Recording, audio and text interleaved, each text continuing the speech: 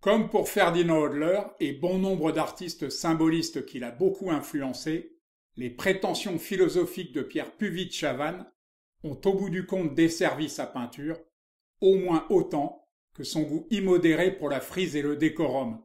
C'est dommage car cet artiste, qui fut un talentueux dessinateur, possédait une personnalité plus sensible et audacieuse qu'il n'y paraît.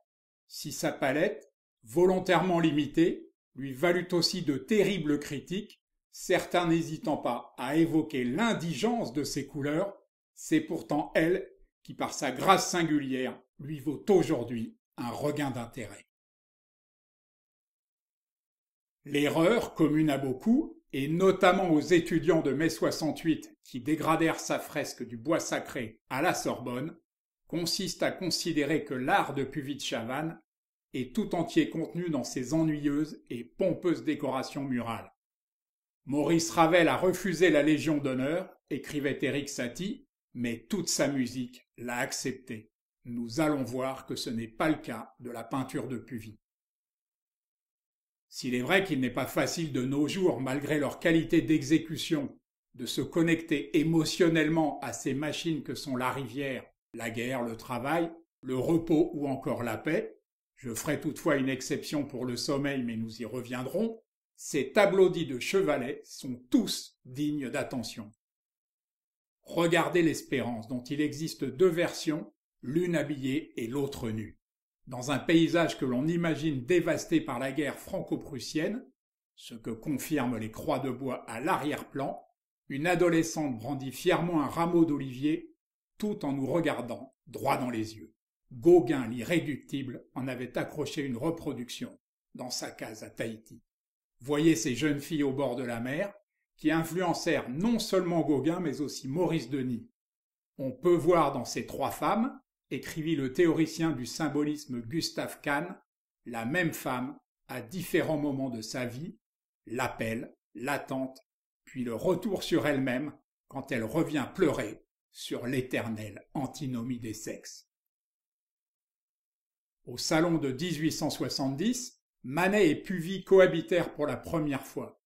Messieurs Manet et Puvis de Chavannes, écrivit Camille Lemonnier, ne font de peinture ni l'un ni l'autre, mais ils affirment bien haut qu'ils font de l'expression.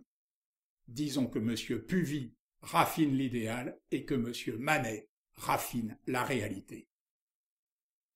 Pierre Puvis de Chavannes y présentait la Madeleine du désert, dans laquelle les critiques virent la confirmation que les petites toiles lui convenaient peu. C'est tout l'inverse. Mais l'un osa écrire qu'il ne voyait rien d'aussi froid que cette pécheresse au milieu d'un désert, lui-même plus tiède que brûlant. Je vous l'ai dit, c'est à mon sens dans ses œuvres de chevalet que Puvis traduisit le mieux cet idéal de sérénité contemplative et de sensibilité pure qui fut la marque du symbolisme. Mais je vous ai promis de revenir au sommeil, dont la principale différence avec les autres grandes machines est de mettre en scène un peu moins de personnages.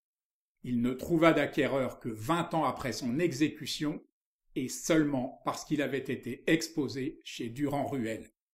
Je ne connais pas, écrivit à son sujet un inspecteur des Beaux-Arts, de plus beaux poèmes à la nuit, à l'apaisement des choses, à l'oubli momentané de l'être par l'être.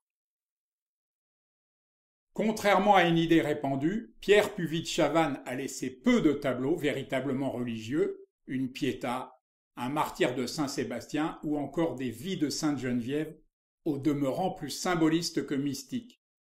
Toute peinture est déplorable dans une église, se plaisait-il à répéter, ces cadres accrochés au mur font mal à voir. C'est pourtant sous l'angle de la foi qu'il faut regarder ce qui reste son œuvre la plus bouleversante, le pauvre pêcheur, qui fit l'admiration de nombreux artistes, au point que Mayol en fit une copie, et que Seurat la croqua dans l'une de ses fameuses petites esquisses à l'huile sur panneaux de bois. Les nabis, quant à eux, y virent l'incertaine prière des premiers âges de l'humanité.